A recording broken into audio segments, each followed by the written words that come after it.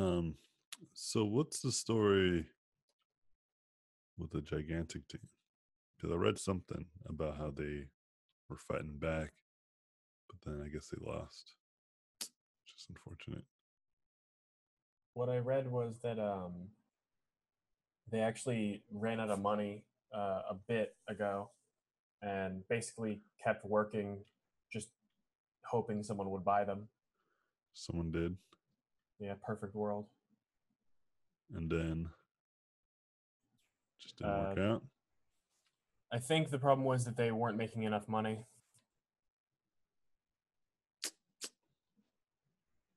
Well, at least Perfect World was trying to help.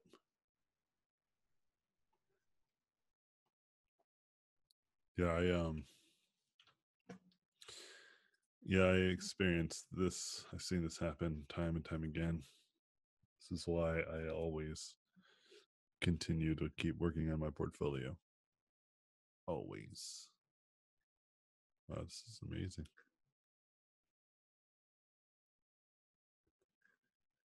Ooh, this person's dope.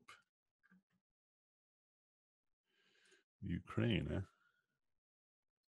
Aren't they going through some ish right now? All right.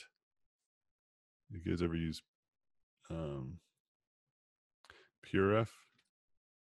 So good.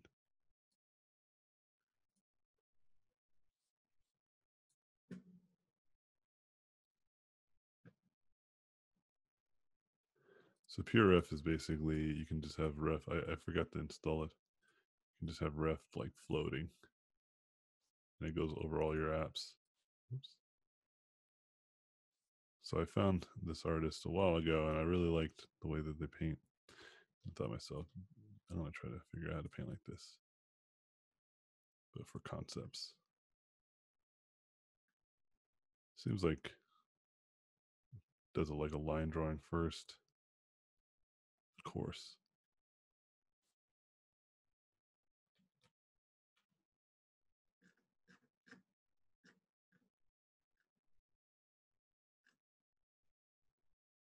Oh, there's hotkeys for this? I didn't know that.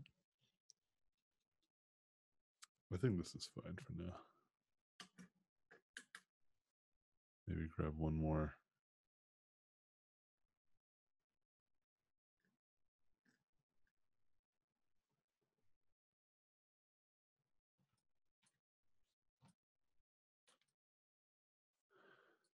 And then you can just do this. And you can just have them floating.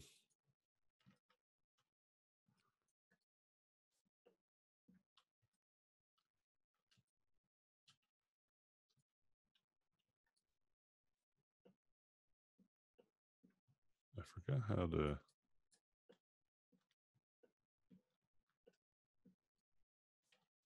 Whatever.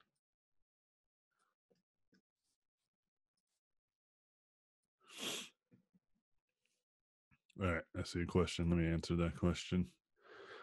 AJ, the city accepted me. They are offering me a salary of 27,000 euros a year, which is not that much because they have huge taxes, 35% or something like that. The only thing that makes me think it's worth it is that they have around 10,000 euro yearly.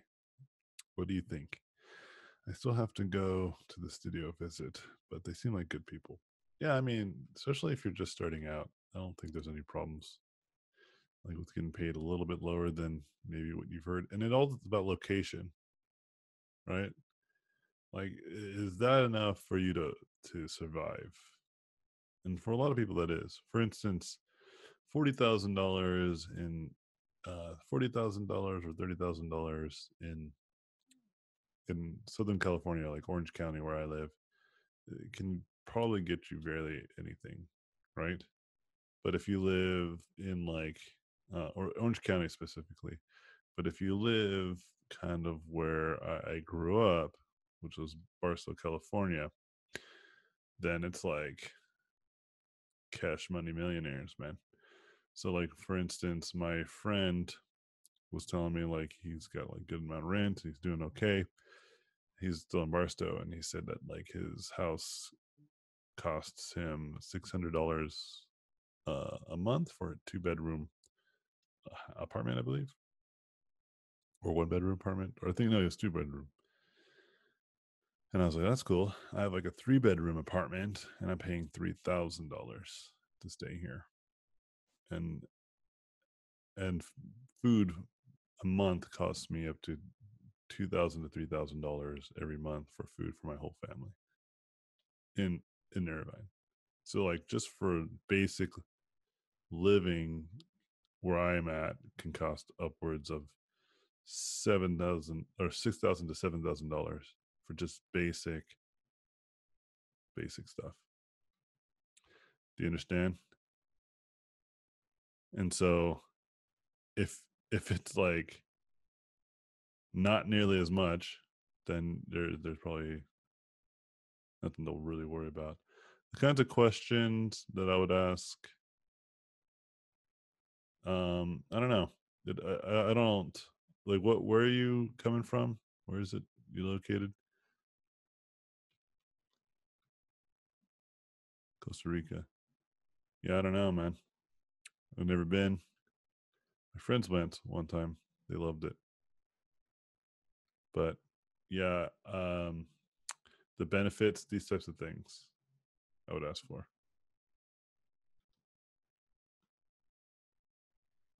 Oh, you're going to Slovenia? Yeah. Again, benefits, if there is any. What is the, because I know in some other countries too, for instance, like certain social programs allow you to have things taken care of already, like healthcare. See, in the States, we don't have that. So, for instance, I have to pay upwards of $1,500 uh, a month just for my insurance for my whole family.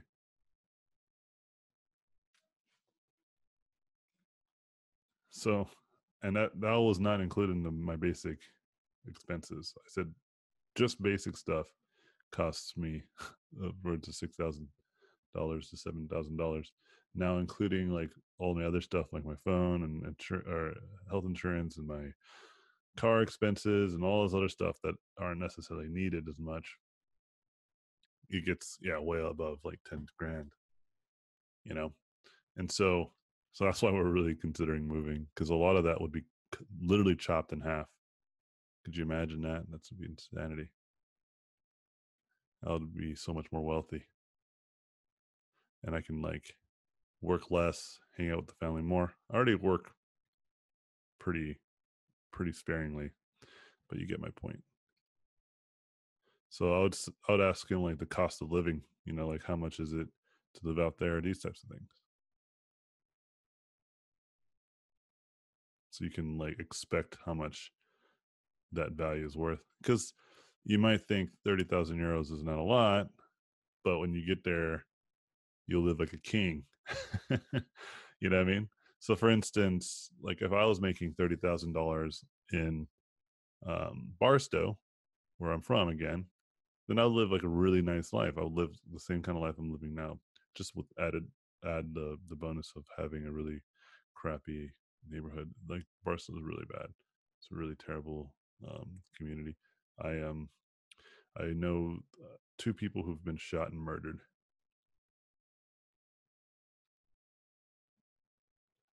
And so, yeah, I'm not going back anytime soon. My friend who has a lot of his family out there, he's like finally come to senses of like, there's nothing there for me. They're just so depressing. So he's beyond that too.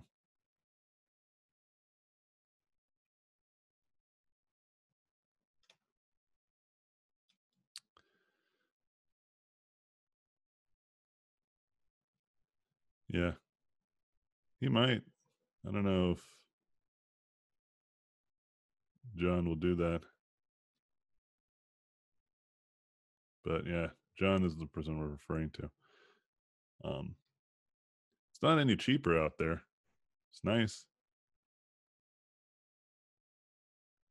It's real nice. But um, Yeah, me and my wife, we're not sure where we're going to go. We're thinking about somewhere in the States still because um, really what I need is internet. So as long as I have good internet, then I can really go anywhere. Um, but if they don't have internet, then I can't go there. So I can't go anywhere really. I can only go places that have really good internet, and within that limit, doesn't matter. And so we're just looking at all our options. So yeah, I'd ask him about like just the cost of living, like how it is to survive out there, these types of things, like how much does it cost for a place, and if they're going to help, because if you're relocating, then right, so you need to like have all this stuff squared away, and if they're not going to help, meaning like they're not going to do the groundwork for you, then you can just ask them how to get started on that. But most studios would help because it's kind of like hard if you don't know the land well enough, you don't know the communities and stuff, you might get stuck in like a really cruddy community.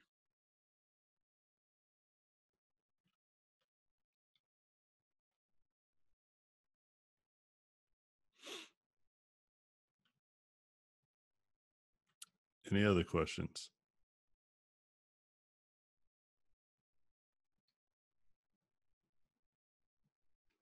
Are extra hours as normal as every artist makes them sound in a studio? Yeah, like having crunch. Yes, it's pretty normal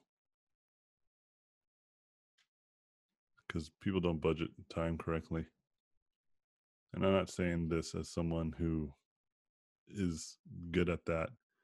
Um, I too run into these problems, but when you have like a company where you have multiple people potentially falling behind because of one person's miscalculation, it's a whole different problem to overcome. So yes, be prepared for that.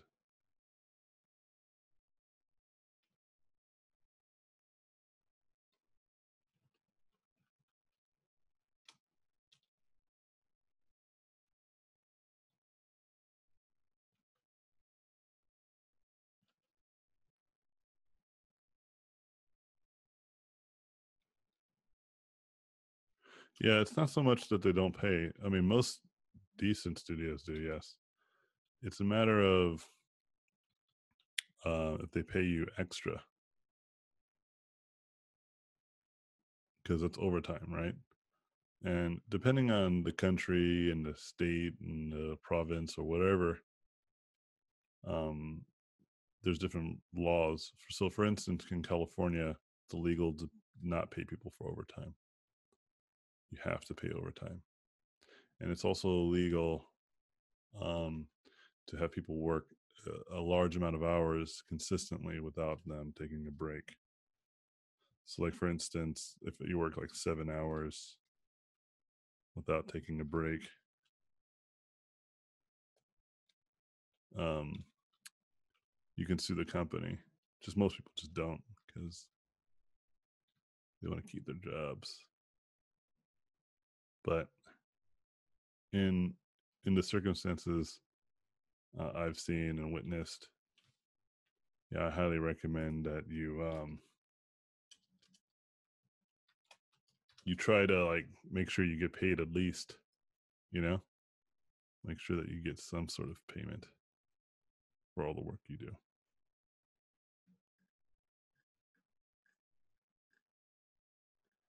Know what I mean?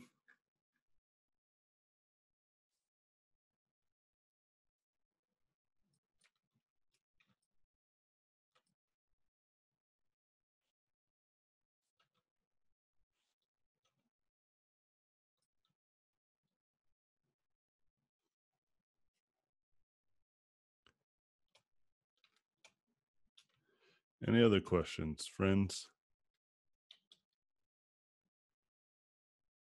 Yeah, I have. You don't Oh, mind? Tarek, I knew it.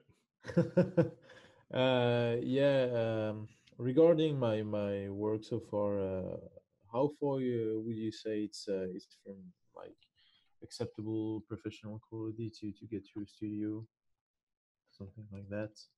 It all depends on which studio. And that's the second part of my question.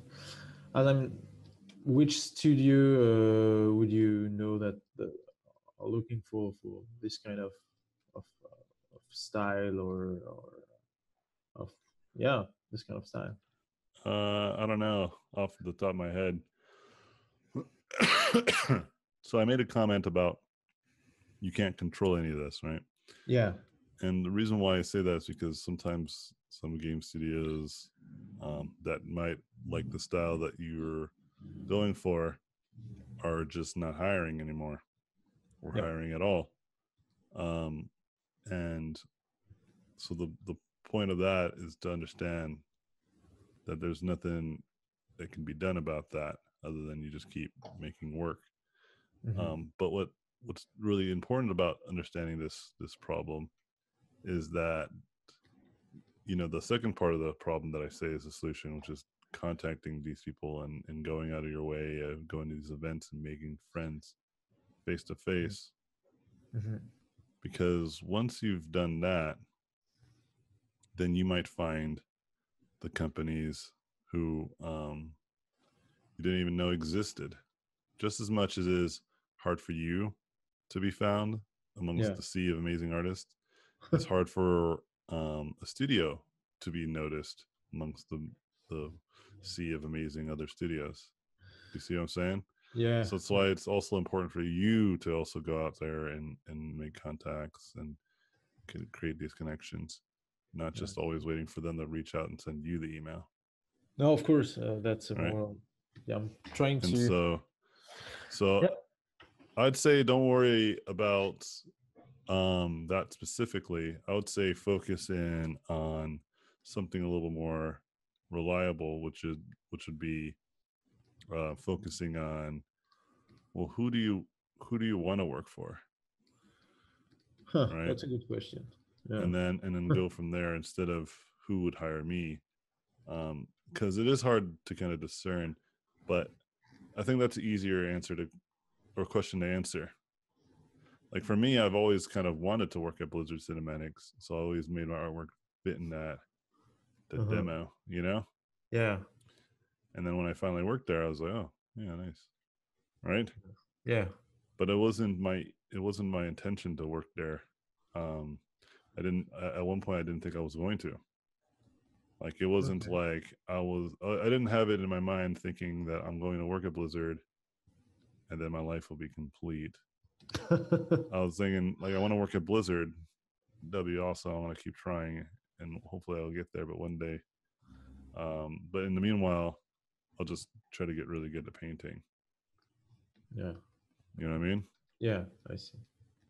And so when you start to think in this way, you create a better scenario for yourself. Because a lot of times what ends up happening is people expect that they're going to get a job at this company after they put X amount of work in, like it's a video game. And that's the thing that I want you guys to run into, Okay. right? Like it's not a video game. There's a high chance that maybe you'll never work for the studio that you want to work for, but that doesn't mean that you won't have a lucrative career working for all these really amazing companies doing amazing stuff. Yeah. I see. You know, Yeah. and so Mhm. go ahead. Yeah, because actually, I'm not looking for any particular studio. I just want to make the career change and know why you're waking up in the morning to get to work, not to do your like shitty job at the grocery store. Or just doing illustration and concept art is good. So I'm ready to move anywhere I must to get to it. So. Not very into one specific studio or style, of course. Some are more appealing for me than others, like some video games. I do like them more than others, so but they're not always the best job either. It's not because one of their video game is good that is good for to work for them. So I don't know. I'm Yeah, not Uh, sure. can I add something to that? Yeah. So in terms of like getting noticed, and how would you say like what would be like the best way for like a film like to get noticed in like the film industry? Because I know it's like very different from like a video game. Because film, it's like you mentioned it at the beginning how it's like super closed off and you gotta like Uh-huh. know people. Like, Uh-huh. how would you even like where would you even start? Like, do you have to like go out in Hollywood and just like start meeting people or something? Yeah. Literally. I Oh man. mean, you got to be good, and they got to like reach out to you, right? Like having work that's good is one of the best strategies in most scenarios. Mhm. But working for Hollywood, you just got to get good, and you just got to go to these events, and you just got to meet these people, man. Let me tell you a story. Like once my friend, he didn't want to go to Comic-Con. He got a pass to go, but he just felt like he didn't feel good enough, and he wanted to keep working on his portfolio. But like he was just really kind of he just didn't feel into it. And then someone told him like, well, you should just go, man. Like just go. I hear ILM is like recruiting people. Like it won't hurt just to go show your stuff to them, you know? Mhm. And then he was just like, I guess you're right. So he went, showed his stuff to them. The guy saw it, and then he was just like, yeah, you're good. You want a good job? And he hired him. Wow. And so then he worked in film for several months, ILM. But he always talks about that story, and I like to tell the story too, because we always talk about like, yeah, you got to go places, because if he didn't go, then he wouldn't have had that chance, right? Hmm. And don't get me wrong, like his work is good too. It helped that he had good work. Like he didn't feel that way, but it was good enough for them, you know? Yeah. And I think that's what a lot of people don't pay attention to. They focus a lot of times on just, I just got to keep my head down, not talk to anybody, and just get really good. But sometimes that getting really good part is hard to determine on your own. So it's really easy to determine when you constantly go out and talk to these people, and they'll tell you why you're not good, like to your face, and they'll tell you exactly the things you need to improve upon. And these will be the types of people that you do want them to critique your work. You want them to give you that feedback. And then the best case scenarios, maybe you've reached that pinnacle, or you are good now, you know, but you Yeah. didn't really realize it. And then they're like, yeah, this stuff's good. Like we're higher. And you're like, what? Right. But yeah, the film industry, like to be like a contractor to get hired consistently, that is very challenging.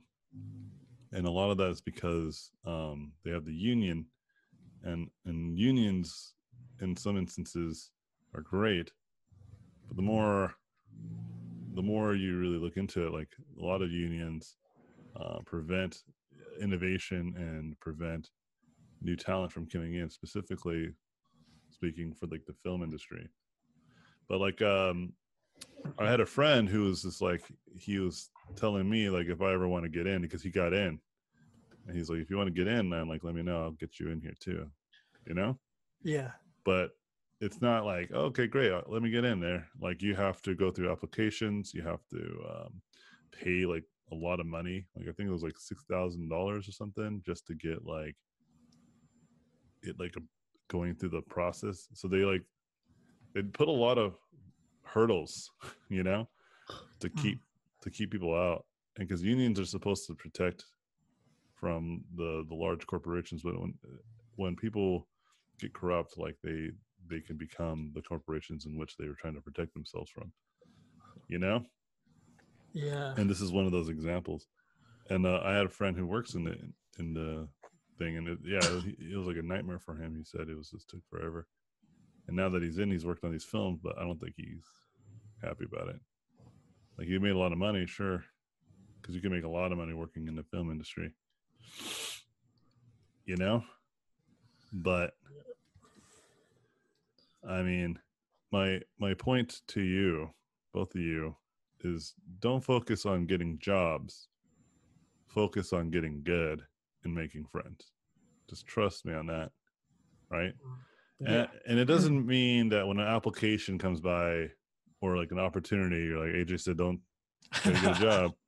What I'm saying is like if you're focused all your time on like what do I need to do to have in my portfolio, like am I like have I crossed all my T's, dotted all my I's, like that kind of perspective, like I would say you need to just not focus so much like that. You need to focus more on, well, am I even just good enough? Don't focus on the lowest common denominator. Focus on just the minimum requirements, which is basically being epic. And then focus in on, then you can focus in on the more of the subtle things, like once you're good, right, like then you can start focusing in on, okay, well, I need to have this, right, for them to take me seriously. I need to have this. But at that time you'll probably be already working, you'll probably have more opportunities. You keep building your portfolio, Yeah. But yeah, it's tough business, the film industry specifically, and it's not necessarily as glorious as people make it out to be. You might think that you see all these people post online like, oh, I worked on this movie and look at all the things I did, and you're like, hey, dope, I want to work in movies, because movies is attached to like celebrities and like things that we've loved growing up. There's a lot of nostalgia, a lot of misguided appreciation. Like films are great, but it doesn't necessarily mean working in films is great. I personally like hated it. Right? Like I think I talked to you guys about this. I'm not sure, but I'll tell you again. Like I and I don't mean like I hate every single person I've ever worked with, or I like think that they're all clowns, and I don't think anybody should work in the industry. No, that's obviously not true. I have a lot of good friends who are concept artists that work there in the industry, and it's not even specifically focused on the concept artist. It's just kind of the environment. So like in high school movies, right, there's like the cool kids, and then there's like the nerds, right? Yeah. And so to me, film always felt that way, right? It felt like the cool kids, right? Oh, okay. You see what I'm saying? Like, and Yeah. I don't necessarily associate myself with those types of attitudes and environment. Like I can get along with that kind of environment and that type of culture. Right, I've done it when I was in high school. Right, I used to play sports, and I understand. But I feel the most comfortable with like folks like you, like nerds, right? Because we are, right. We like movies, superhero movies, or comic books and mangas and anime, and we're really into like toy collection. I don't have any toys, but most of us would be really into that. Yeah. What else is really nerdy? Like we really into that culture, Yeah. And the game industry, like we play video games too. Like a lot of these film guys would like have never played a video game. Probably why these video game movies are so terrible. Yeah. And so like and it's, and like I said, it's not necessarily, I'm trying not to be too critical, because I do hold these people very high. I have high value for a lot of these people that I'm criticizing, and just to give you perspective, like my wife is like really into that kind of stuff too. She's not really a nerd either, right? That's why I think it's great, because she's really just a good person, but she doesn't know about video games and all that kind of stuff, right? Yeah. And so there's a nice opportunity for us to have contrast in our conversations. And so what I'm trying to get at though is that like if I'm gonna, like, other than people like my wife, it's very unlikely that I'm gonna just be cool all the time hanging out with this specific group. And what I'm trying to get across is that this happens, like a lot of my friends who end up going in the film, they almost have the same sentiment, and it's not bad, man. If you're into it, like I said, there's some people that are just, they're made for that, right? And they just like love it. I'm not, and so be cautious. It's not always what you expect. It's the whole grass is greener argument. Okay. Oh yeah. And the same thing could be true about the game industry. I had friends who left film to work in games and they hated it, you know? Hmm. And I would imagine for the same reasons, but all flipped. Yeah. Okay. And so then, and I have people who have worked in games continuously, and then they prefer freelance over studio. Like they got a job in freelance, you know? Yeah. Yeah. And they love it. And then they got a studio work, they hated it, you know? And so, and I have friends who work studio and then they switch to freelance and then they hate freelance. And now they're looking to get studio jobs. I actually have a friend that I just talked to the other day. He was just saying to me, he's like, I hate freelance. And so, I mean, do you think part of that is you kind of have to like, get used to it a little bit? yeah, I agree with that. But just some people just feel differently. For instance, I prefer working in the studio, right? But I don't anymore because what I also prefer is being close to my family. Yeah. Okay. Yeah. Okay. So that trumps my love for studio. Does that make sense? Yeah. Like if I didn't have a family, I would opt out for studio life. But since I have a family and I was always away and I would work long hours, I didn't like that. Huh. You know? Yeah. Like if I'm gonna work long hours, I'd rather like I want to be at least around so that my kids can see that I'm a human and I'm doing stuff that I'm their dad. You know? Yeah, of course. And so and that's just important to me. That's kind of what I'm trying to make a point of. All right. That's not necessarily the right avenue. I'm just telling you exactly the contrast. Okay. And so when you guys are looking to get these jobs, this is something you should consider. Yeah. And that's why I always say focus less on the job, right? Yeah. Focus more on the work because the jobs will come to you based off of your work, especially now more than ever because there's more and more avenues for people to see your work, you know? Oh, yeah. Yeah. It's hard to think that when you see the top artists like on ArtStation and all, it's always really hard to see how somebody would hire you instead of all these guys. So that's well, most of those people are already working. Yeah.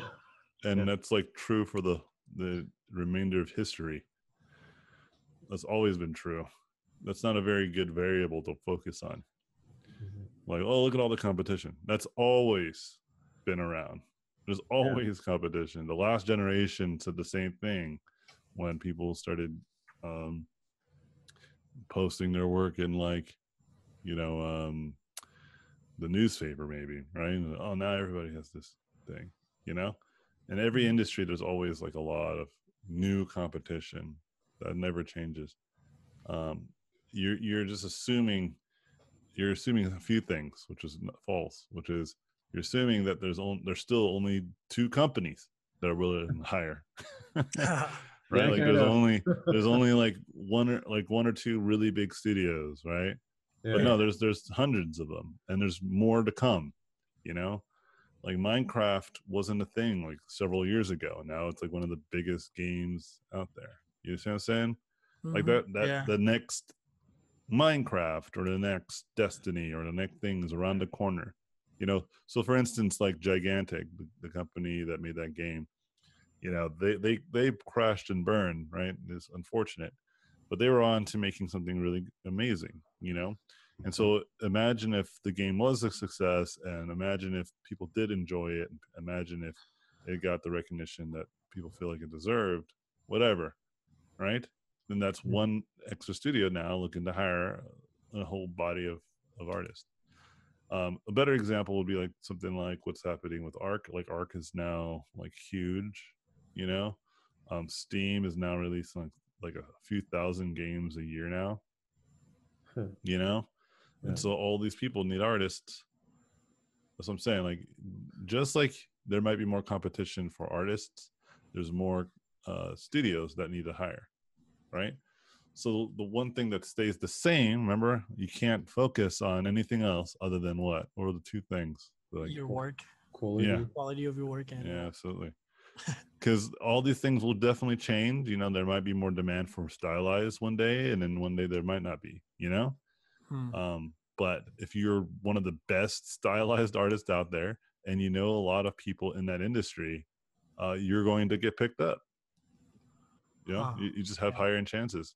But if you didn't talk to anybody and you stayed in your shell, and then your company collapses, like what happened with the Gigantic folk, and you didn't upgrade your portfolio, you didn't do anything, you just sat there, and then the company collapses. Now all you got is work, but nobody knows you other than your other coworkers. Right? And that's not a good situation to be in. And I can tell you that from experience.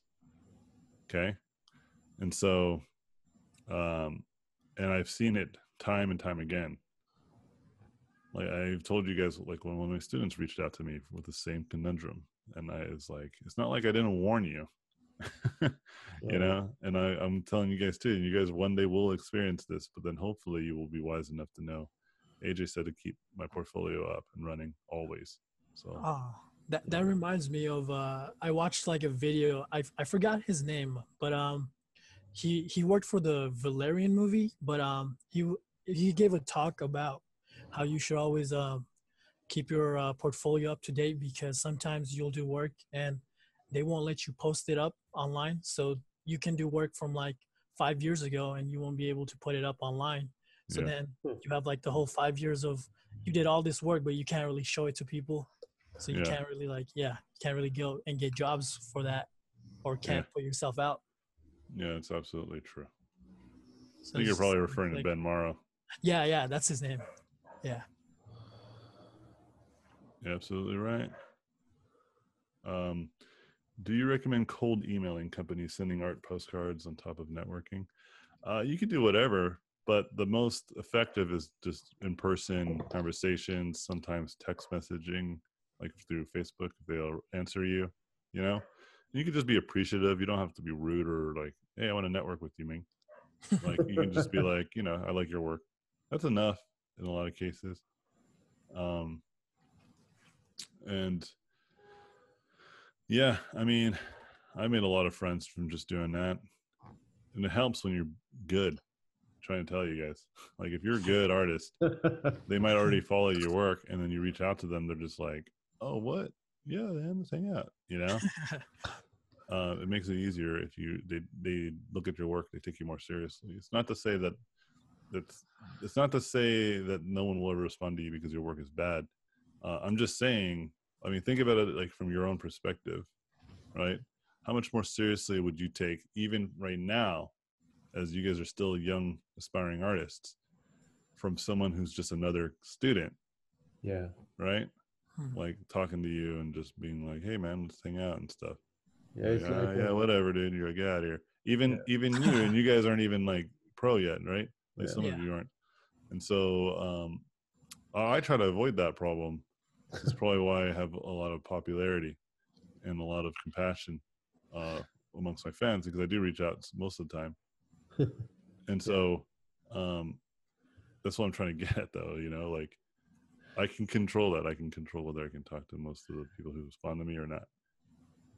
It's like if your mother is making you a compliment on your drawing, you're like, yeah, thank you, mom, but that's not the most worthy opinion that I could get. So with other students, I guess it's kind of the same. Yeah, and so and that's a good point that I would say you should try to avoid too. Don't, if people respond to you, you should respond back. You should try to as much as you can. And you'll only get better at it, and you'll have better ways to respond to people of all sorts of demographics. But anyway, networking. Yeah, making friends with people, dude. Just saying, it's pretty valuable. Any other questions? I think, well, for me, that's thank you. Yeah, dude.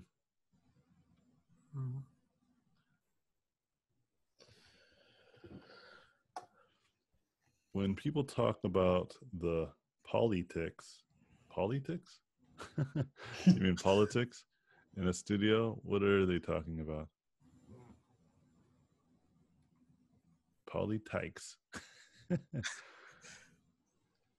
Um, just politics, right? What is politics in general? Like, what is that? Like, do you know? Like, politics is just when people, like, look at what's going on in our own politics, right? When people will put like the policies and their agendas ahead of like ethic behavior. Right? So like a company might here's a good example. Like you might have this concerning opinion than your coworker, and because of those politics you might lose your job, right? Which is terrible, and I'm not a big fan of that. Like I understand it.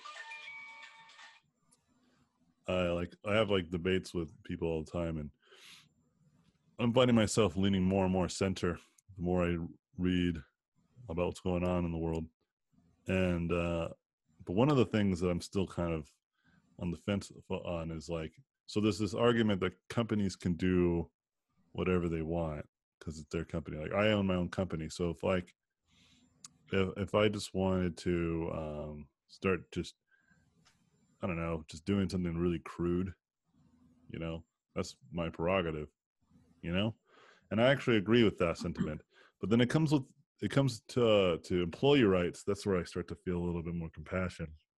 So, for instance, when people have a disconcerting opinion than mine, like if someone doesn't agree with uh, my company policy, for instance, and they want to be critical of it, according to the law right now, for instance, I could fire them, especially if it's in the contract, you know.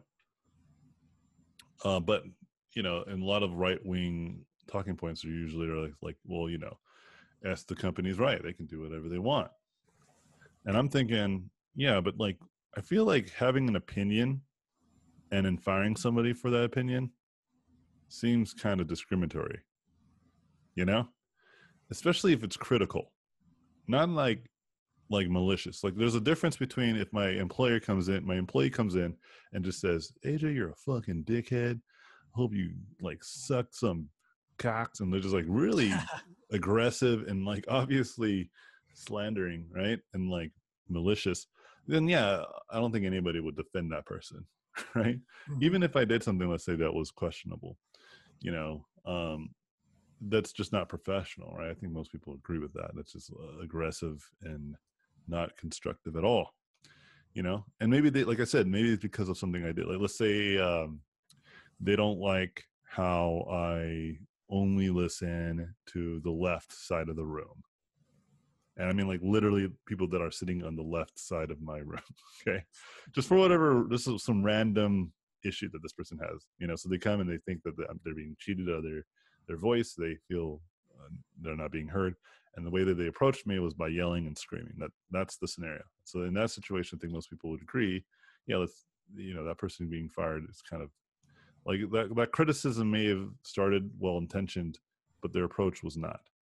Another good example of this is one of my friends' kids. They're really, really bad. Like their kids are really bad, and we have a hard time hanging out with them because of how bad their kids are, or their kid. And we talked to them about it too. We were like, "Look, your kid's bad. Your kid's a bully," and they don't like that. Obviously, nobody wants to hear criticism of how their kid's being raised or whatever. But we told them, you know, but listen, you know, we're trying to tell you because we love you. Because one day she's going to hear it from somebody else. You understand? And, you know, if she doesn't hear from you, she's going to hear from someone else. And that's what happened. Some person came up to her and was screaming at her because she was picking on their granddaughter. And this grandpa came up to her and just freaking unleashed. And she was traumatized from it because she's like, this old man just ran up to her and just started screaming at her, threatening her and stuff like that.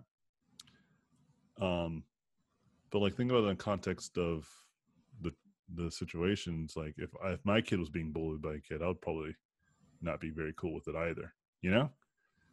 And see, we were cool with it because we were her friends. We understand she's just a little girl, they're in power, so our criticism kept our friendship intact, you know. And we're still friends, we still are very close, and they're aware that it's problematic, right?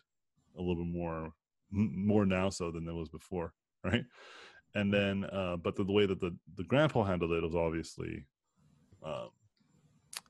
like he again well intentioned, but he went about it pretty aggressively.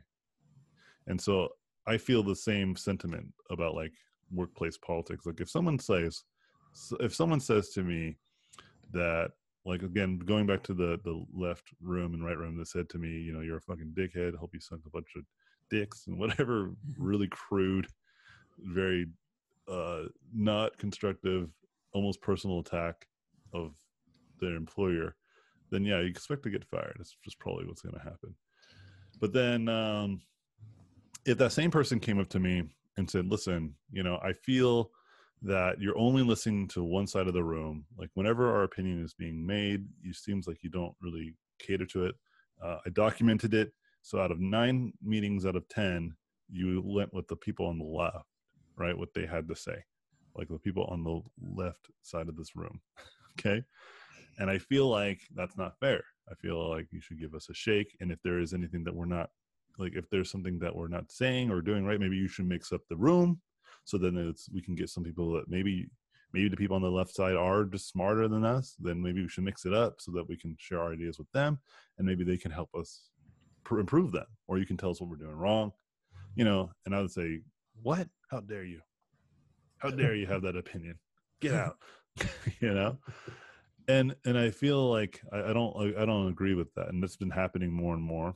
And you see this happening in the game industry now, and you see this happening in film industry, and you see this happening in the tech industry, and so it's starting to surface. Like maybe we should have a conversation about this. So, for instance, there were people for Gamersgate. You guys heard about that? Mm. Do you guys remember Gamergate? So Gamergate was a thing where there was this female game developer, and I guess her game was doing poorly, and so she went out of her way to say that it was sexist. The reason why people didn't like her game was sexist, and I'm paraphrasing this. There's more nuance to this than I'm alluding to.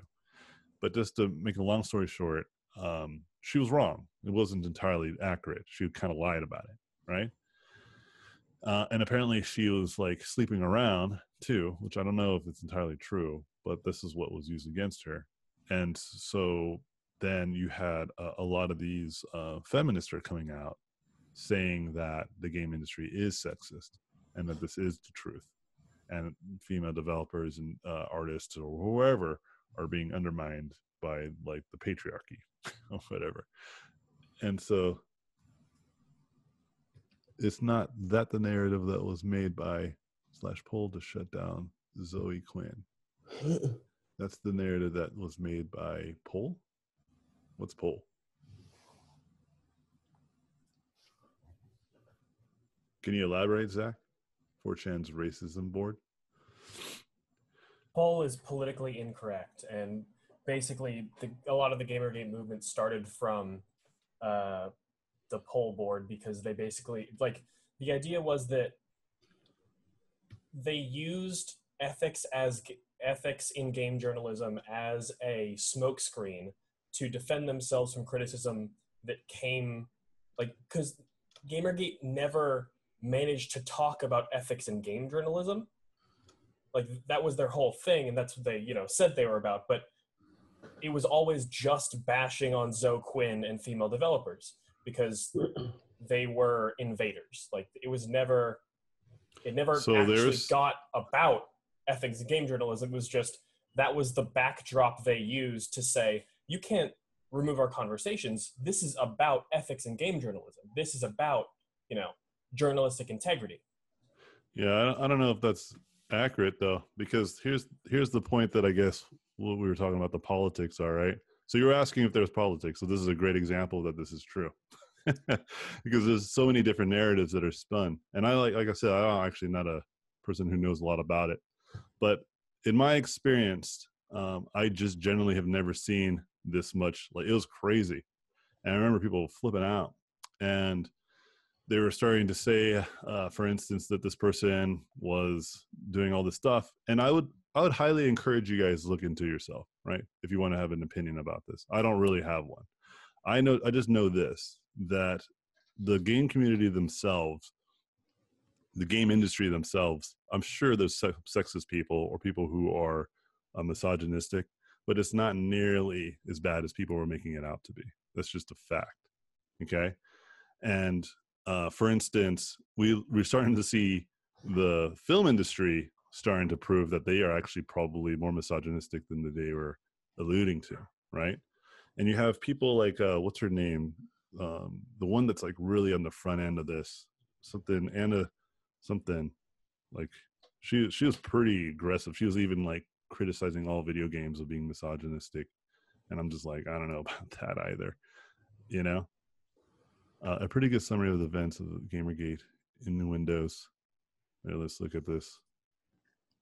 Ooh. Do they cite any reports of any kind?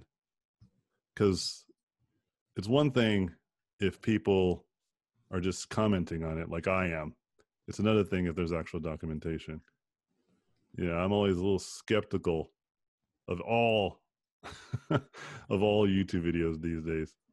More or less, sorry. So and this is something very important for everyone here to understand. You should always be very skeptical on both sides, right? Because it is very important that if you want to have a very objective opinion about this, you have to look at all the facts and any data that's actually out. And so someone can just like, here's a great example, right? If you look at the left leaning, politics of our government right now, right? They spin this idea that, you know, okay, look at it like this. They spin it like the Hollywood and the media elites are liberal. They're for women's rights. They're for, you know, more women in the industry and all this stuff. At least that's what they say on the surface. But then when you follow the data, right? There's a very slow amount of women developers in the film industry, right? Like low-level film directors. And as you guys have probably seen, like countless, like one after another, just sexual assaults, like sexual harassment, misogyny, like it's happening like almost every other day now. People are just starting to say, yeah, this is a thing. You understand? Yeah. And it's kind of ironic, isn't it? It's like super ironic. And so then you have a tech company like Google who's trying to diversify, right? I remember people flipping out about this. They were trying to diversify their company because they had at 2014, they had 20 or 80% white dudes as their main demographic for their company, which inherently there's nothing inherently wrong with that if that's just how it ends up. But then, you know, they didn't like that. So they felt like, okay, well, let's diversify our company. Oh, I'm sorry. I got that number wrong. It was 70% to 30% in 2014. And I believe in 2015, 2016, they went up to 80%. So it increased they increased their white dude demographic when they were trying to diversify. and when you hear this, like I was trying to argue with some of my friends about this. I was like I understand that you think that Google's super inclusive, but I mean, the data doesn't support that.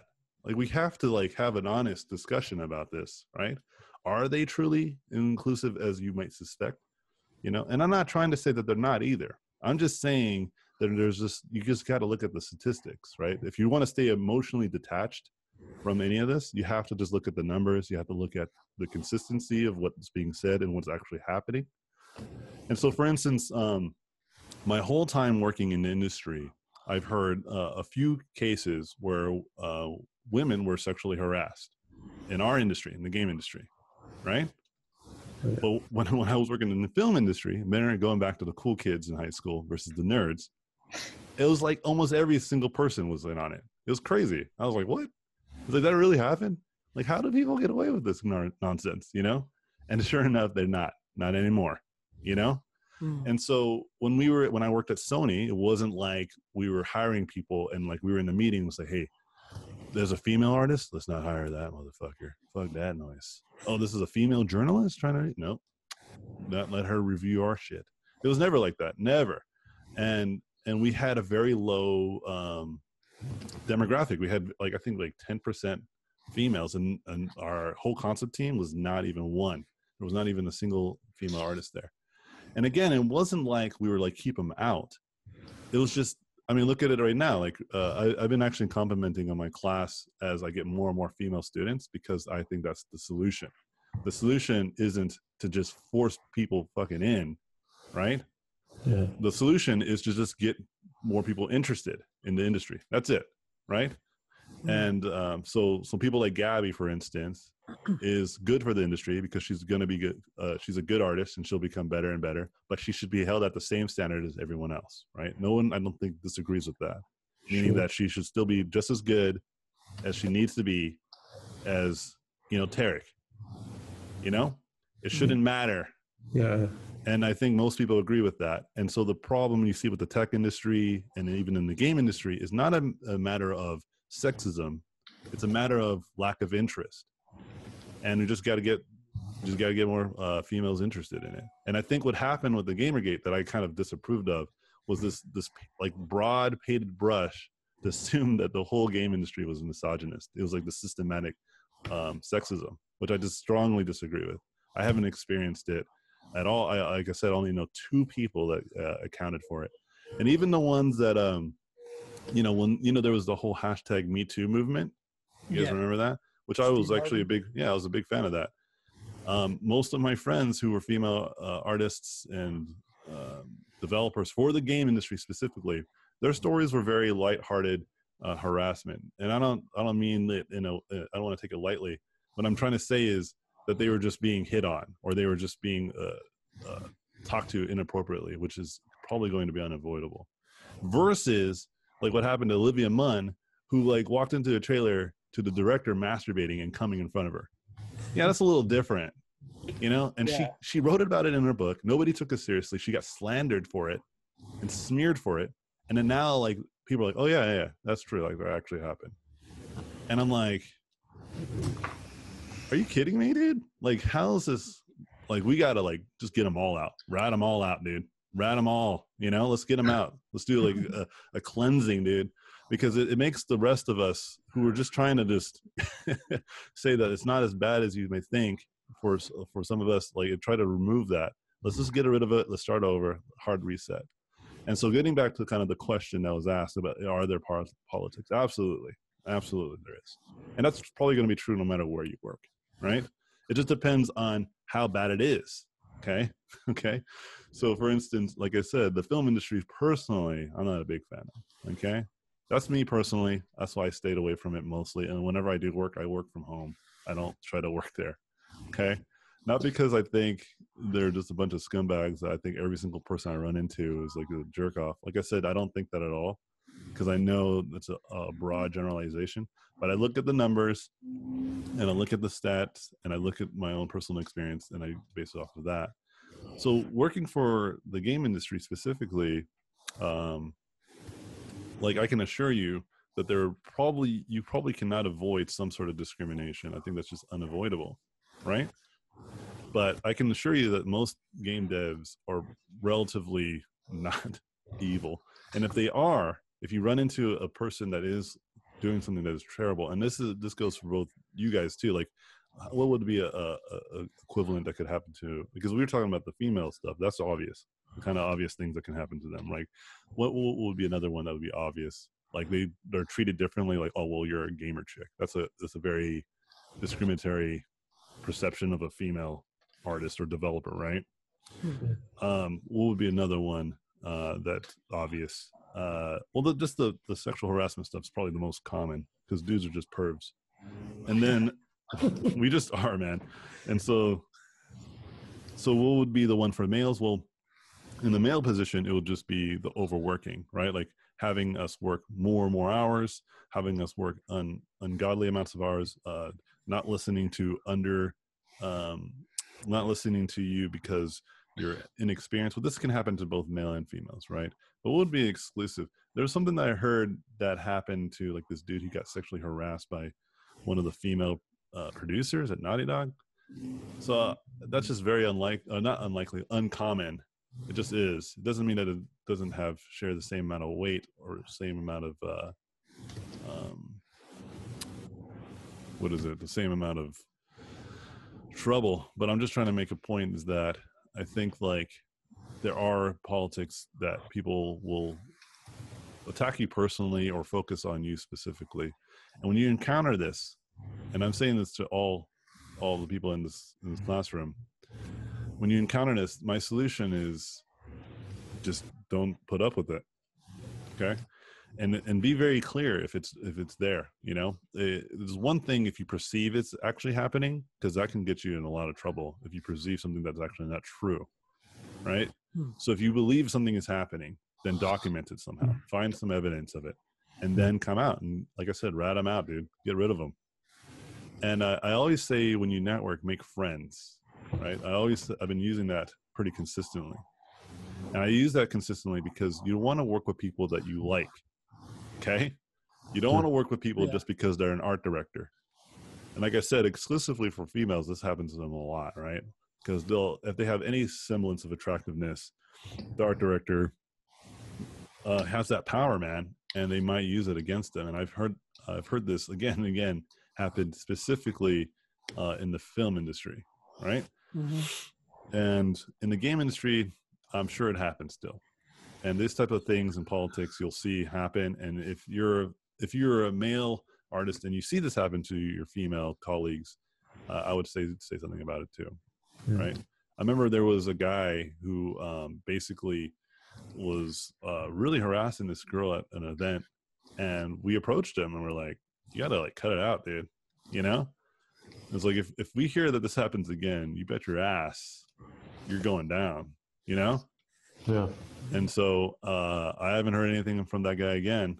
But like, if it happens, man, don't you doubt for a second that he's going to get murdered socially, you know? And it's really important. I don't know why when people with great power, they just become assholes, but it happens, man. And so be very cautious of that for all walks of life, right? People will underappreciate you. Another thing, politics that will happen exclusively against other males is jealousy, right? So if you are really good and better than your colleague, they'll throw you under the bus. I've seen this happen. If you're better? Yeah. Okay. Yeah, this happens. Like politics, man. It just happened. You might not think that people are assholes, but people are assholes, dude. Trust me. Oh, man. Yeah, and so you just got to be aware of that. And you just got to like, and my best advice about dealing with people like that is just avoid them and try to get them out of your lives. And if they really wrong you, then let people know. You know, if they truly have wronged you and you have lots of evidence, you should go out of your way to let them know that this is not okay.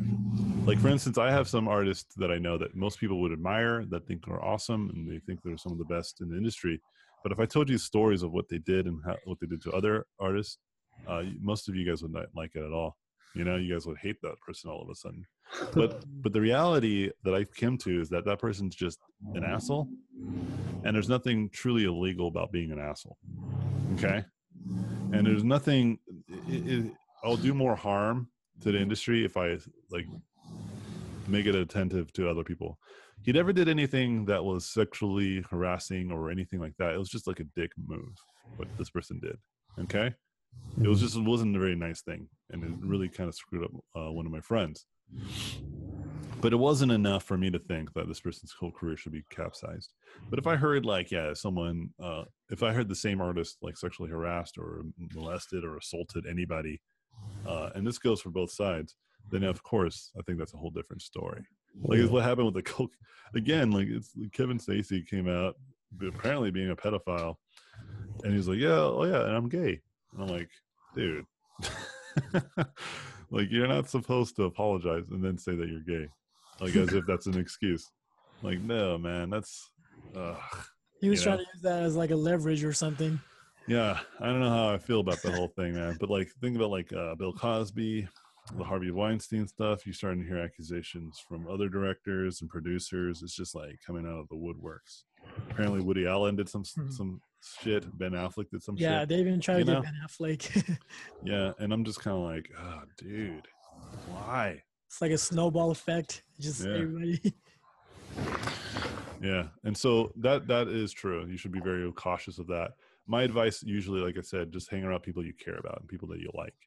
Okay. And if you feel like the person's just like, again, if they're just an asshole, there's nothing else other than they're just mean to you, then why would you want to like butter up to them just so you can work for that studio? That's true. You know, because you're gonna end up working for them and they're gonna be your boss, and they're gonna make your life a living hell. You're gonna hate it. But hey, you know what? I work for this AAA game. You know, so what? No, trust me, that gets old real quick. Working for big games and movies, you'll get over it pretty quickly. You know, Yeah. especially if you're getting shit on every day. And so, yeah, I think it's really important. Wait, what else is there? I think it's more in the middle than either, like good or bad. The internet makes it much worse and people much meaner about it. But yeah, I agree with Gabby. Like, I think that there is some sentiment to the whole Gamergate thing, right? I agree that there might have been some issues that need to be talked about. But I agree, actually, that a lot of both sides were overblown to epic proportions because people get a little too emotionally attached and then they start to push their agenda versus looking at the facts. Mm-hmm. And it's hard, man. I admit I don't do this as well as I should either, right? And so that's why I always that's why I kind of backed out immediately, because I don't know much about it other than what I saw from working in the game industry. And I saw it as this person was basically saying, it was Anna Carcesian or something like, not, or was it Sarni? I forget her name, but she's like really Sarkeesian. Yeah, Sarkeesian. There it is.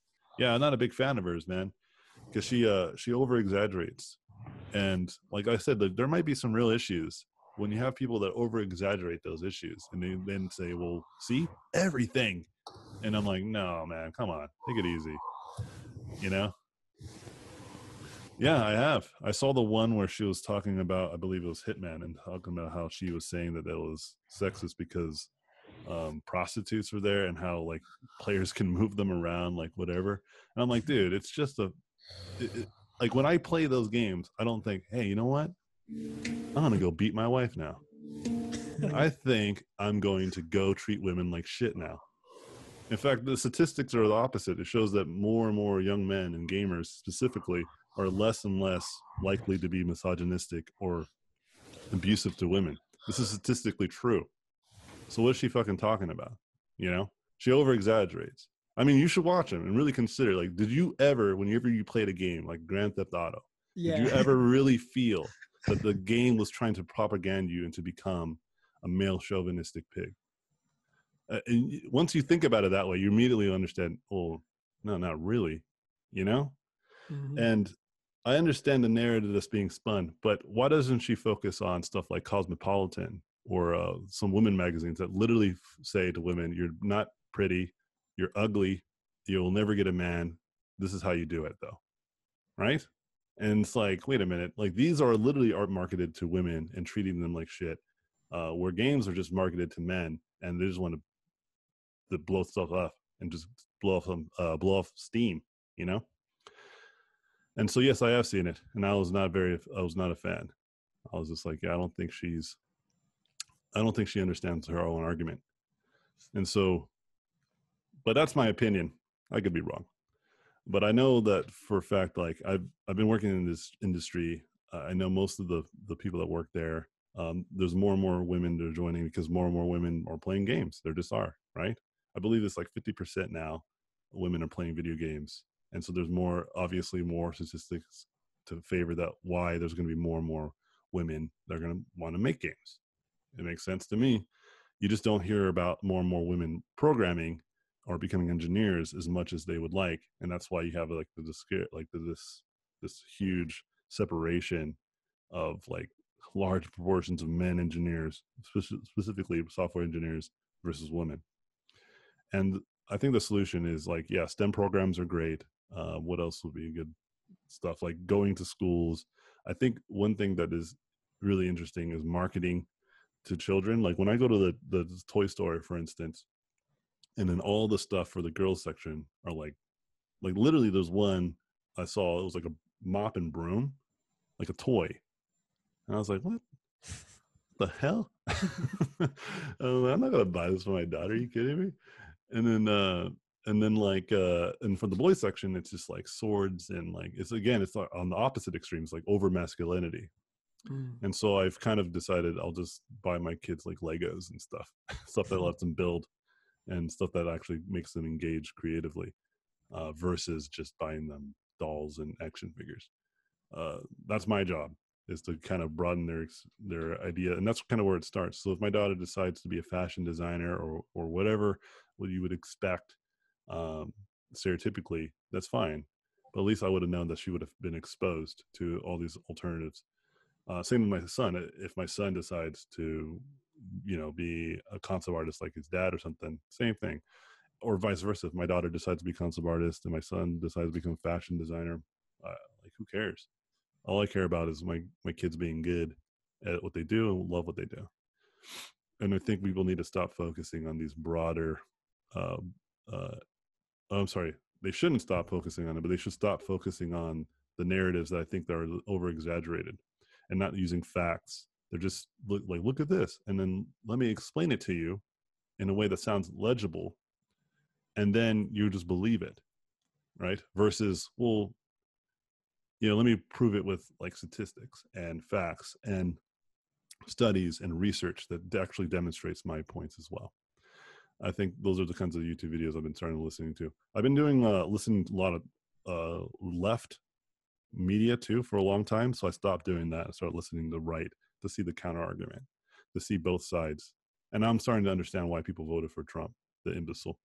I really understand now. I really do. Before I didn't. I had no clue. I was like, what's going on, dude? Like, why? Like, he's clearly an idiot. Like, what the? Like, what's going on here? Have you seen his tweets? Dude, the evidence is there. There's no lack of evidence. But I'm starting to understand, because people are hurting and people weren't being heard. People are sick and tired of being told that they shouldn't be complaining, right? And I'm starting to understand that. And so I'm like, no wonder people flipped out. Right. So you have on one side of the coin people saying, you have the liberal side, which I lean more towards. You have them saying, on the extreme levels, that Donald Trump is a racist, right? And I'm saying, no, Donald Trump's an idiot, and he just panders to whoever's in the room.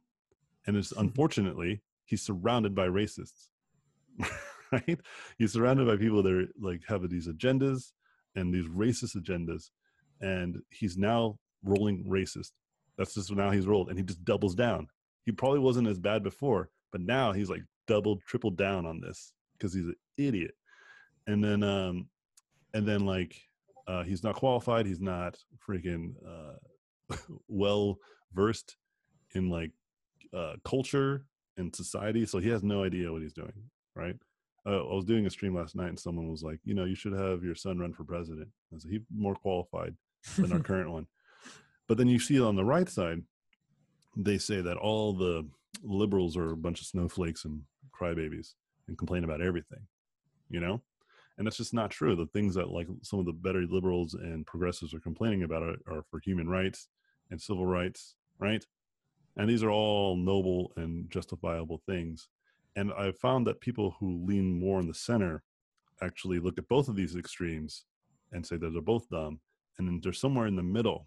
For instance, there are people that understand like the whole social justice warrior thing. They understand the complaint of this. For instance, me and my wife, we watched a video last night of these kids who were just screaming at their professor, saying that this exam was racist and that they're under a lot of stress because of all the protests and all the neo-Nazi and white supremacists outside, and they just can't take the test. And then like the person in the back was just like, hey, can you guys like shut up? I'm trying to take my test. And then she's like, well, are you trying to silence us? Like, you white kids need to stay quiet. And I'm like, oh man, like this is exactly why people are fucking pissed off. You see what I'm saying? Because think about the situation. Like, how would you guys feel if you were in class trying to take a test and a bunch of people came in there protesting the test, saying that it was racist, but it's not. It's just a test, and maybe they just didn't study, and they're just probably pushing this aggressive agenda. And that's where the right, a lot of the more the people that I found on the right that are more actually make some sense, this is kind of their main argument. And this is where I think the snowflakes comments may have came from. But to say something like, well, why should people have my tax money to pay for their health care? They haven't done anything. Slackers. See, that's going too far on one side of the spectrum. And then I already gave an example of going too far on the left side of the spectrum, saying that everything is some sort of patriarchy, white supremacist agenda. I just don't believe that. Like, I'm a Black Korean married to a Nicaraguan immigrant. We have cocoa kimchi bean babies. I live in I'm an upper middle class civilian in America, right? And I'm doing fine. Never have I felt that I've been oppressed. My wife had some real oppression, and even she cut through all the bullshit. You understand? Mhm. And so I'm just kind of like, yeah, maybe there's a point to be heard on both sides. So I think it's really important, guys, whenever you guys are dealing with politics, whether they're outside or inside of work, always try to use facts. Because then that way you won't get too emotional. Like, you won't say stuff like all white people are racist and then get kicked off the the cover of, what was it, like, there's this like lady just said that, and I'm like, why? Don't you see that that's not entirely accurate? Like, James, you're white, right? Did you know you're racist? Because you are. I'm sorry to break it to you, man, but you are, dude.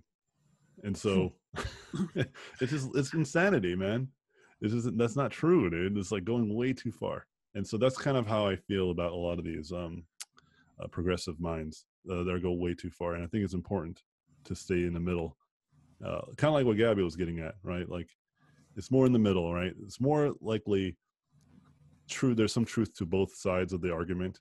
It's just finding what the real truth is, versus just focusing on what you've heard.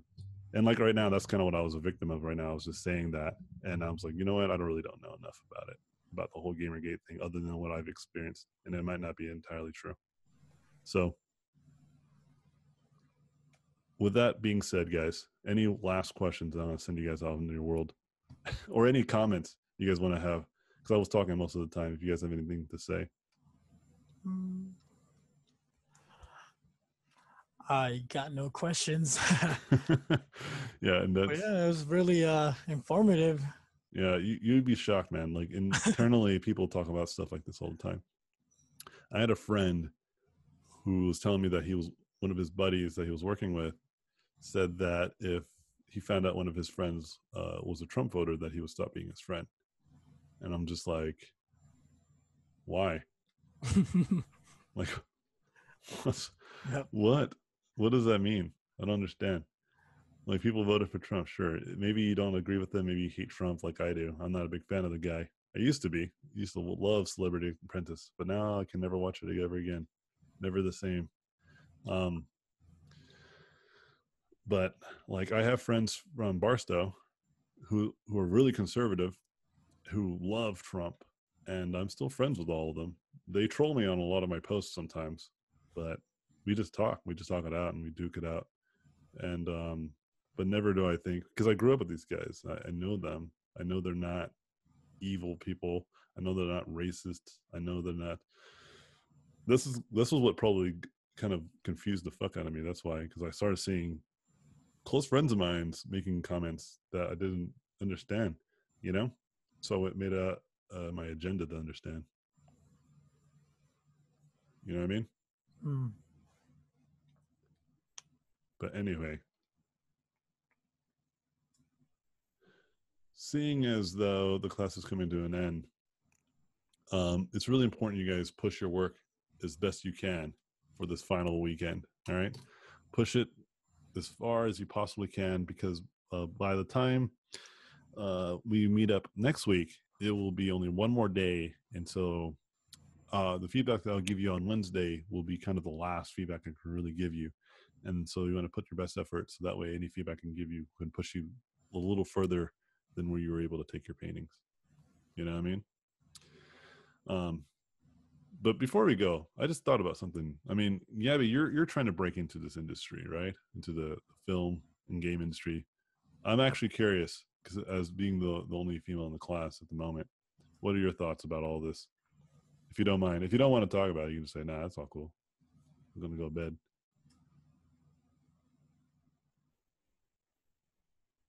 If you're talking, I can't hear you.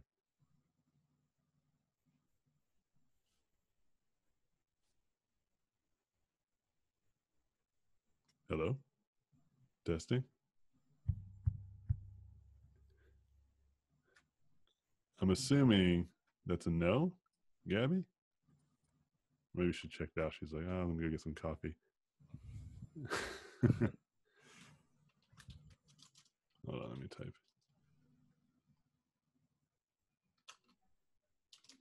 Can you hear me?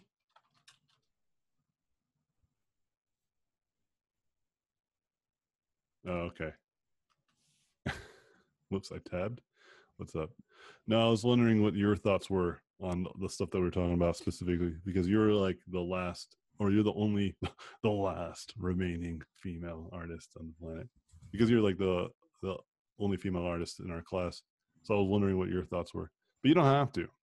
It's just I'm just asking. It's just a request, and you can unmute if it's easier for you just to talk than to type. Okay. Yeah, in previous classes though, I've been having a good, like this is like actually the one that we've had a low turnout in female artists. I've had actually like 3 or 4 consistently for like 3 or 4 months. And before I would almost have none or just 1 or 2. But then I started getting 3 or 4. I'm like, I was always commenting on, this is the solution. Don't give up. You guys are going to be great.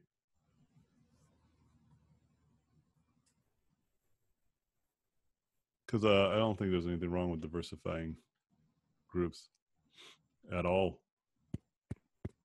Hello? Yeah, I can hear you. I can hear you. I had to plug it back in and unplugged it.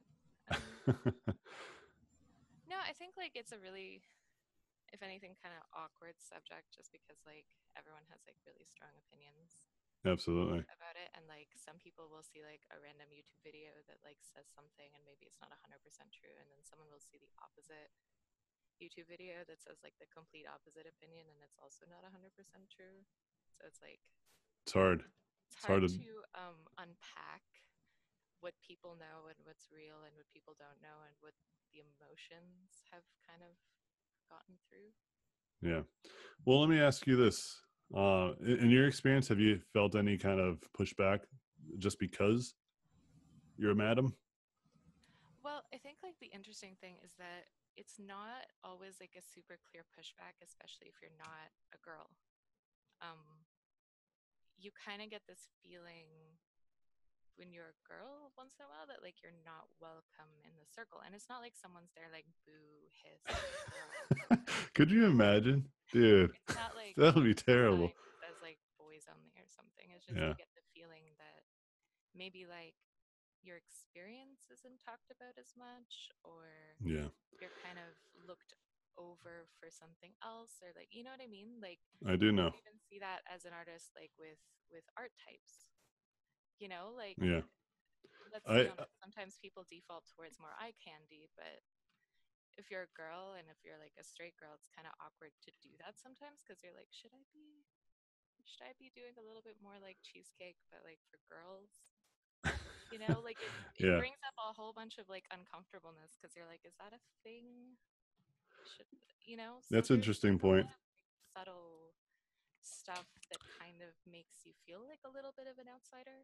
It's not like any particular person is terrible or something. So that makes sense to me, right? Because what you're talking about, because imagine if it is mostly male driven, right? And mostly straight man, right? And so what you're saying makes perfect sense. And actually, I think that's probably more likely what it is, right? It's not necessarily like the dude. Go ahead. I think it's kind of awkward because what ends up happening is that like girls might be really interested in it, but if they feel that kind of outsiderness, they're just gonna go and do something that is more fun. You know what I mean? So it's kind of like a chicken egg thing. Like, what exactly starts it. I don't know. Like, is it girls being like, well, I don't feel as welcome, so I'm going to go into, like, there's a lot of women in illustration, for example, like straight up fantasy illustration for like books and all this stuff, That's right? true. And you have to kind of wonder, is it because it's more maybe accessible, open to interpretation? Is there like a better tone that women feel more comfortable with? Well, Or is it, most illustrators don't have to actually work in house as well, because yeah, I can imagine being intimidating by being surrounded by just nothing but dudes who just yeah, I talk mean, about stuff that you just don't relate with. for example, this is a little bit of an awkward conversation because of that. Like, in general, like these kind of conversations, at least as a girl, you're kind of like, is this gonna end kind of awkwardly? Like, what's going on, you know? Yeah. Oh, like this conversation we're having right now. Yeah. Oh, yeah. You Not shouldn't this feel. literal conversation, but Oh like no.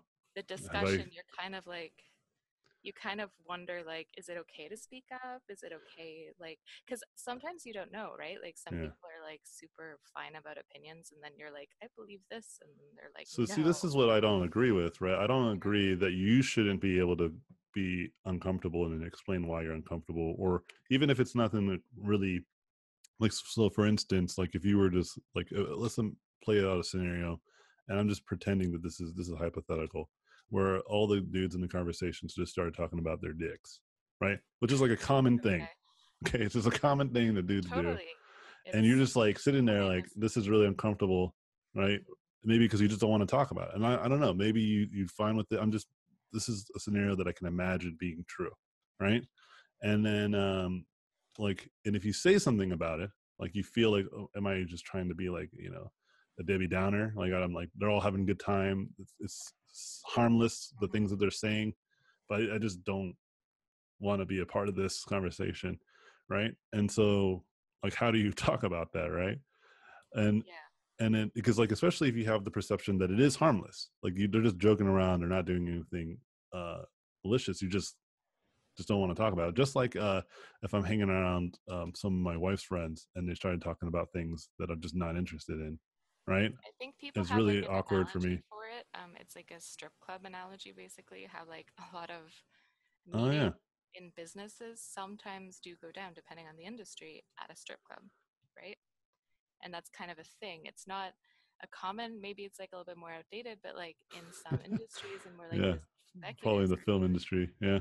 a lot of them would like invite all their friends or like their business, coworkers, whatever, and like, let's go have our meeting at a strip club. So the example is kind of like, as a woman, do you go and feel uncomfortable, or do you miss out and then you miss out on like On important business conversation? opportunities. Yeah. Yeah, exactly. So it's like that kind of thing that I think. Yeah, that's a good point. Hmm. Yeah, and I think that you should be able to explain that. And I think if you explain that to sensible people, they should respond sensibly. You Yeah, and I understand? think there's actually a lot of Versus good saying, uh, discussion. Like I think there is. yeah, versus saying, "Oh, you don't understand because of your male privilege." I don't think that's constructive. But if you're saying, "Can I go to a strip club?" and they're like, "Oh, well, actually, that is fair argument. Okay, let's not probably have this meeting there." You know. Yeah. And if you have people there that are just like, "Oh, damn, dude, Gabby's ruining it for us," then I'd be like, "Well, you're not being sympathetic of the situation of the other person." I think that's completely fair.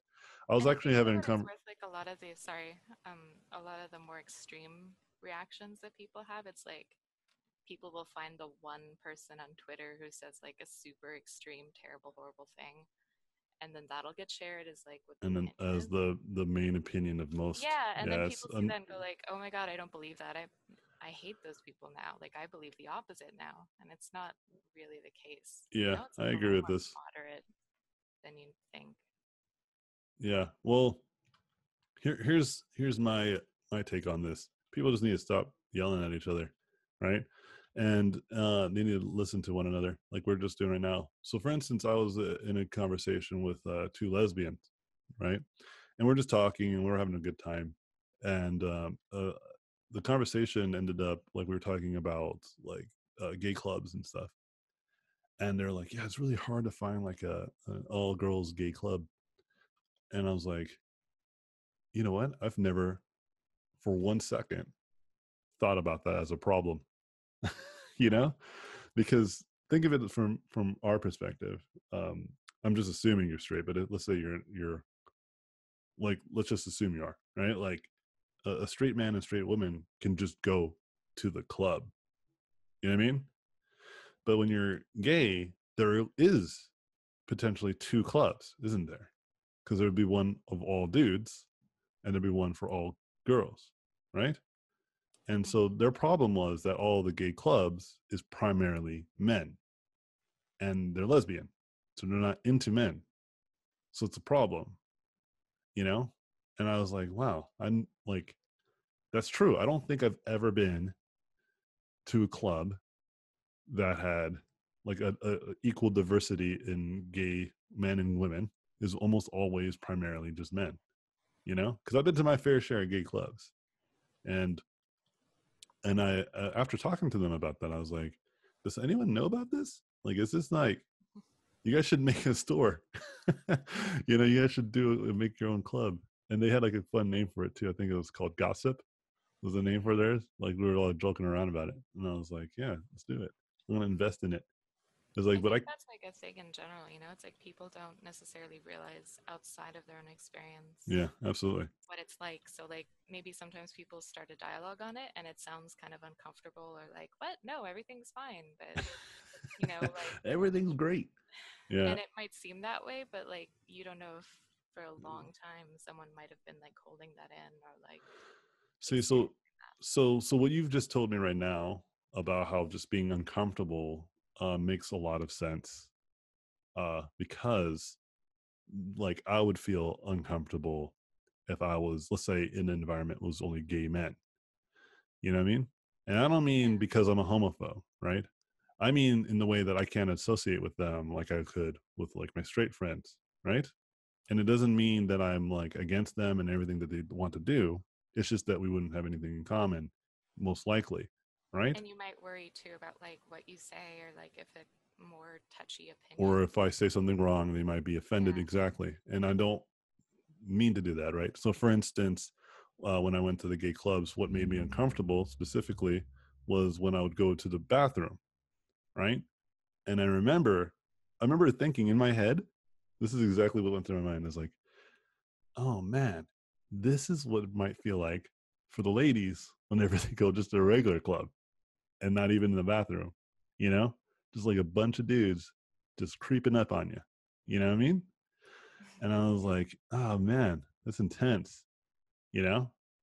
And it wasn't that I thought all those dudes were like really into me or anything like that. It wasn't like that at all. I just thought, like, for a second, I was like, oh my gosh, you know, like this is a weird scenario because um all these people that are in this bathroom are all potentially could be attracted towards me, you know? And I'm in a very vulnerable position right now, you know? And I never thought of it until I went to a gay club, into a restroom. And I even talked to my friend about that, and he was like, "Don't worry, you know, they don't. Nobody just goes around just grabbing dicks and balls." And I was like, "All right, good," because that'll make me feel real uncomfortable. But it made me think about what you just said right now. I thought about that moment, right? And so now, like, I think that's a fair argument. And so I don't know what the solution is other than what I said earlier, which is I think getting it's more to just females interested. talk about it, you know, like be more aware, like people, if there's a different experience that someone has, like if someone's, like, I don't know what it would be like to be, let's say, a guy and gay in the game industry. Maybe it's like a whole other thing, you know, That's that true. like I'm Yeah. not even aware of that, like, because like sometimes I feel like I'm not included in certain games, not in like a they should change this game for me, but like in a I don't enjoy a game because it's a little bit more for guys. Yeah. But then imagine like if I were a gay guy, maybe it would be like a completely different tone too. Maybe there'd Yeah. be like jokes that I don't notice now that would bother me a bit, you know, stuff like that. Yeah. So I think like talking about it is a really good way to, you know, hearing people out and stuff.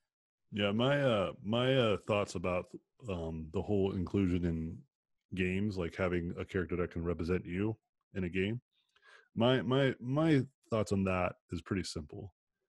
I feel it's a bit more earnest if the company's goal is to create a character that is female or male or gay or transgender or whatever, because that serves the purpose of their project, right?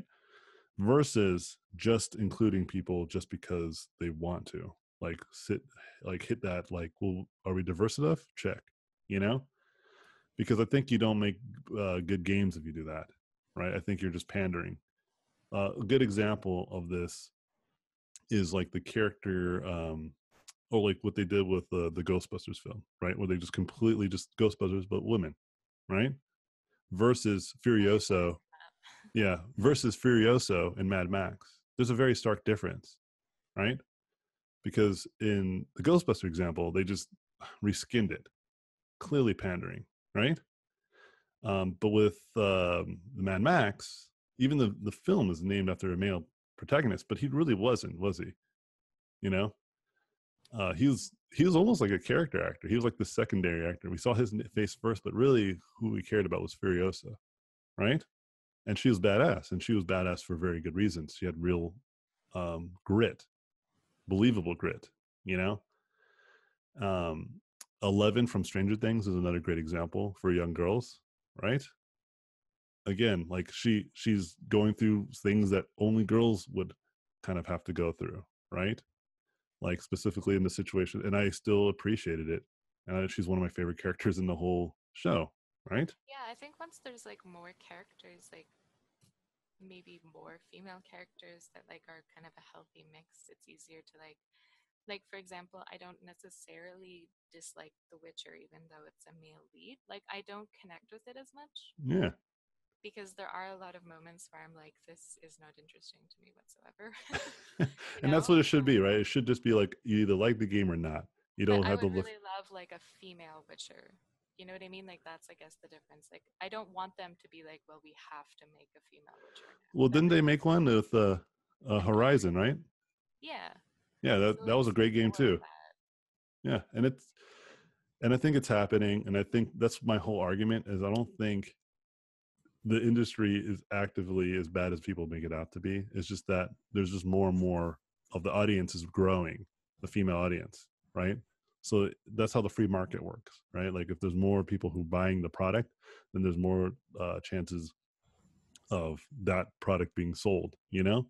And so for example, like they've always been like Laura Croft was obviously an over sexualized female character, but the latest one they've toned it down and made her more realistic. In fact, it's kind of brutal. Have you played it?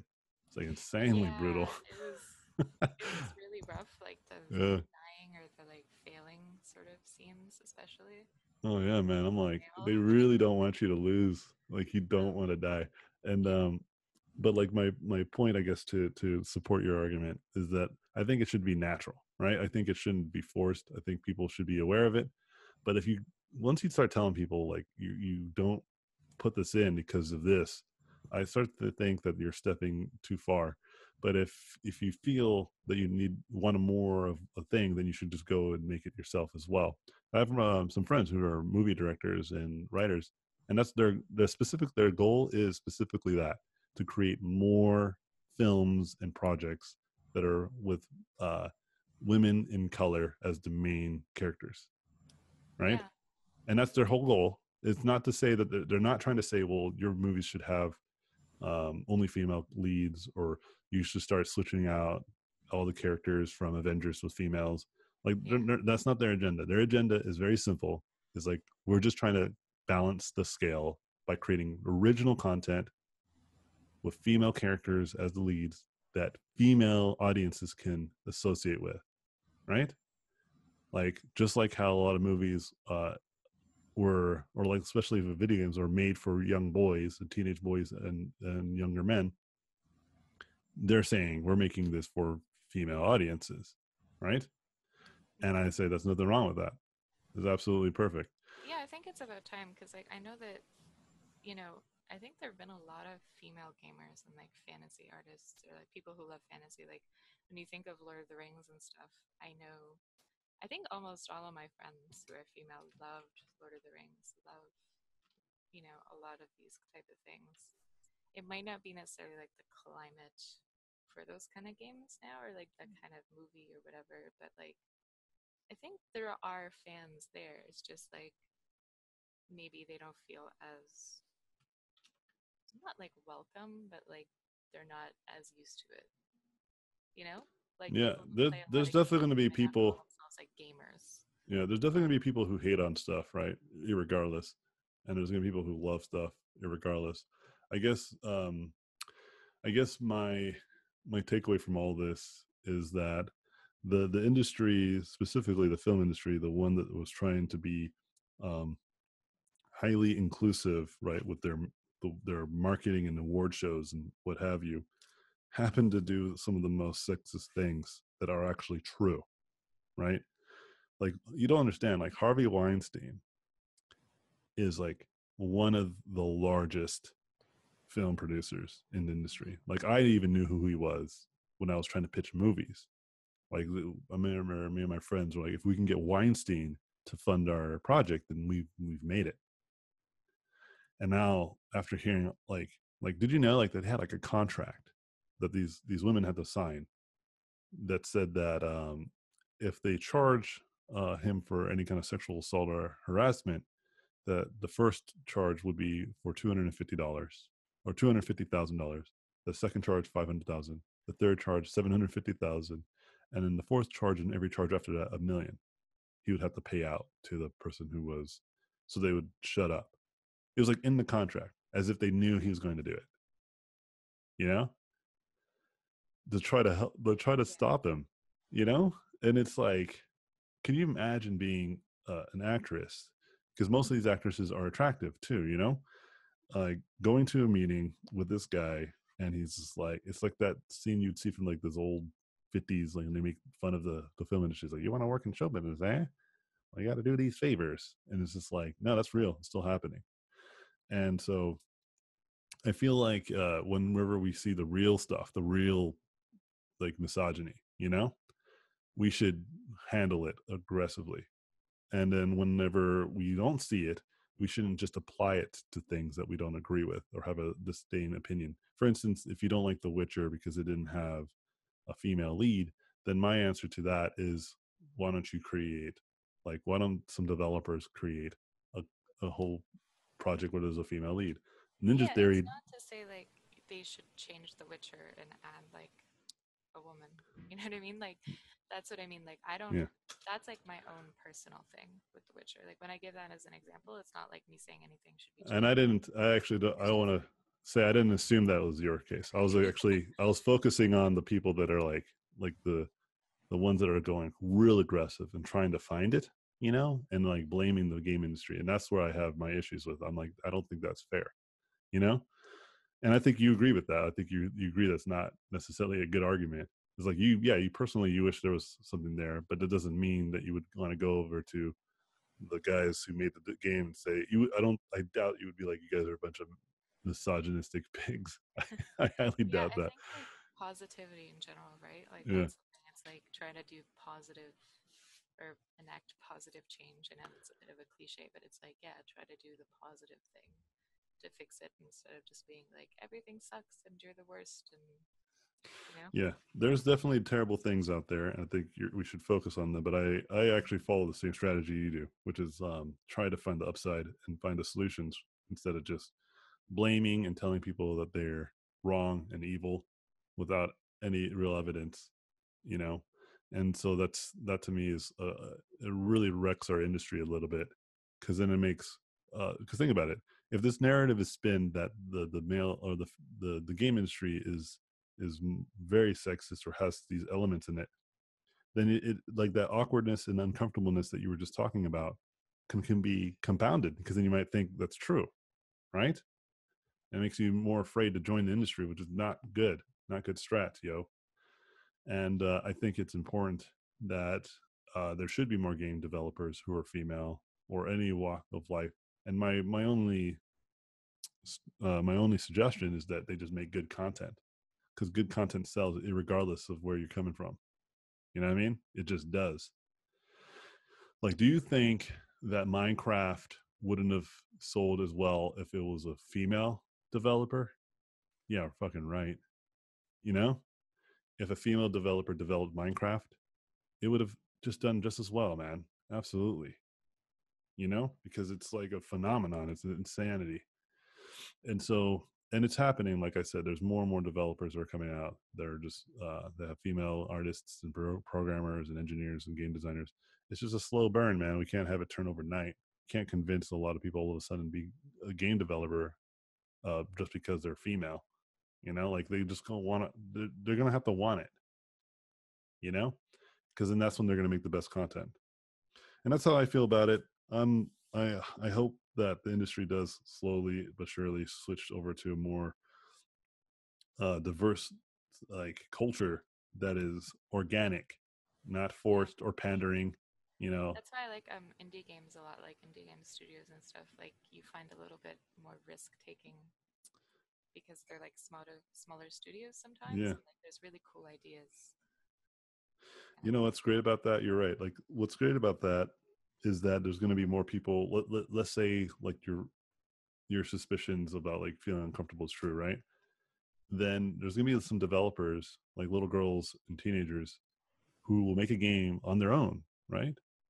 And they'll put it out there and it'll be amazing. And then they'll be the bosses of their game and their game company, you know? Yeah. Like that's very likely to happen. In fact, that probably will be the thing. I'm going to actually make a prediction that that's probably going to happen first, you know? Because I think you're right. I think it's still going to be like, if you want to go work for Sony and you're like the only chick there, like it's rough.